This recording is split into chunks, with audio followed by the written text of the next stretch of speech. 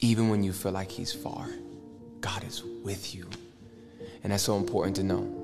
There are people who struggle with the fear of abandonment. There are people who struggle with even the fear of rejection in their relationships. And what you have to understand about someone who has the fear of abandonment or even rejection, some will overcompensate and sometimes lean on controlling behaviors to save a relationship or to hold or keep or maintain a relationship.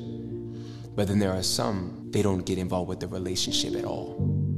And the beautiful thing about God is you don't have to have the fear of abandonment, because he will never leave or forsake you. God's never going to abandon you. He made a promise.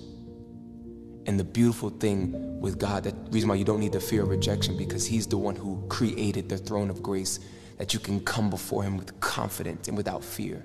Fear of what? Rejection. We have never seen the righteous forsaken. So if you've even entertained the thought that God is not with you, it's a lie, because his presence, see, his presence, he's here, and he's closer to you than the air that you can breathe. You sense God's closeness the moment you make yourself aware of his promises. He's with you.